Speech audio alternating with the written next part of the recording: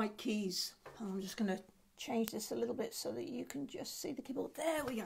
Black keys and white keys on the piano. We take them for granted, don't we, as pianists? And yet there is kind of a terrain, there is a geography to the black keys and the white keys, which once you've been playing the piano for quite a few years, your fingers know where they're going. They know their way around, or at least we think they do. Actually, I'm not sure that's quite so true.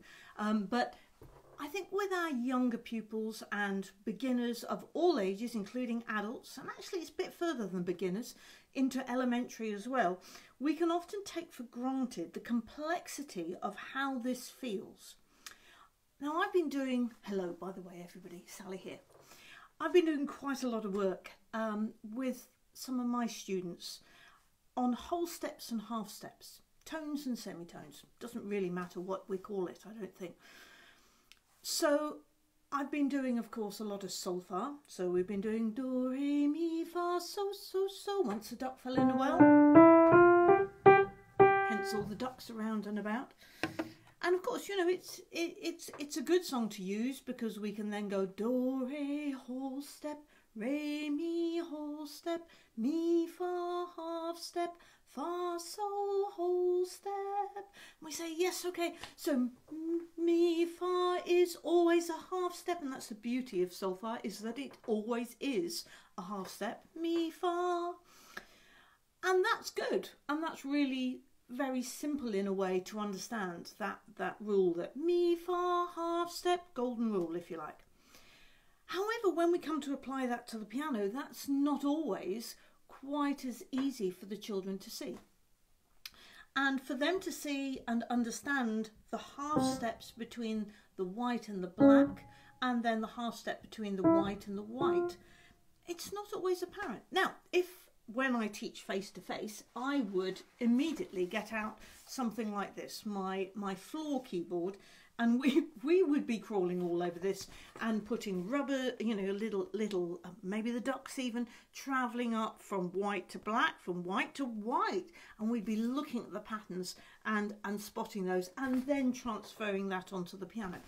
And I might even use it like that this afternoon with some of my kids. Online though, what I've been doing recently is I've been asking the children to play up with a finger two all the half steps. So, and I would example it first and demonstrate white to black, black to white, white to black, black to white, white to white, etc. Yeah, and get them to go up just with one finger like that. Noticing that when they play the black notes, they go in and out, don't they? So there's a little bit of technique here as well, doing it this way. The arm isn't static, it has to move.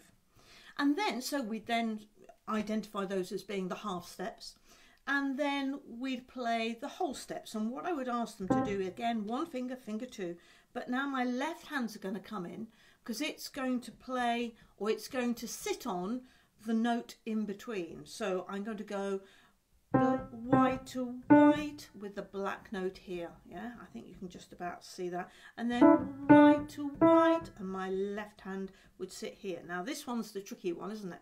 Because of course my left hand's going to sit in here on the F, and my right hand's going to go white to black, and then black to black, black to black, black to white.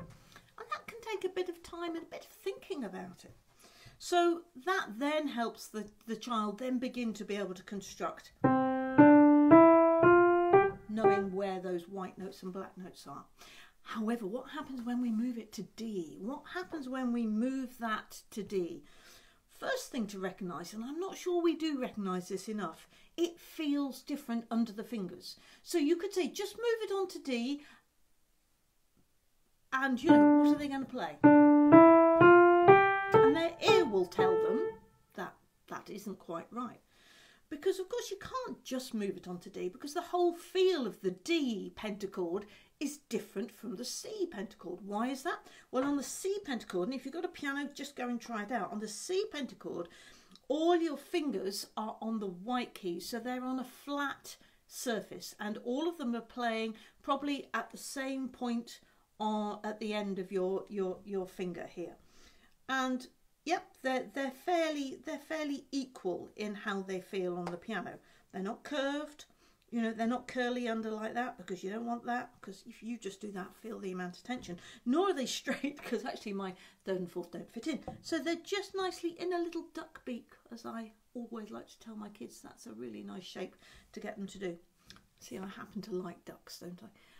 So duck beak shape. But then if I move it on to D, now I know my third finger knows I'm going to go on the F sharp. But of course, if you put that there, how does it feel, Sally?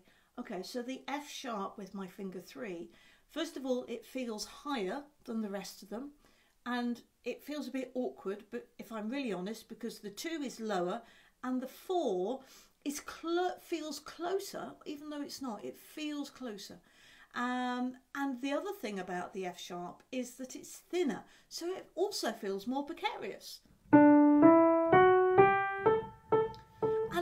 just have a go away and have a little play by yourself, and just think about and feel how those different shapes are in your fingers, because of course the left hand is different again, because of course in the left hand we've got finger 3 and 2 closer together, so we can't say that once you've done one hand you do the other. Oh, finger 3 and 2 feel really close together. So just go and be curious, go and explore different pentachords, different scales, and how the feel of them on the piano changes according to the geography of the notes and the arrangement of the notes.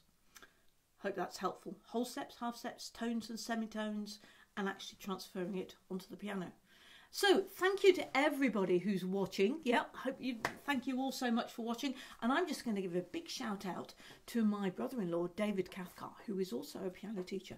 And so David, I hope you find that a useful teaching tip for this week. All right, that's lovely. See you all later. Thanks for watching and happy teaching.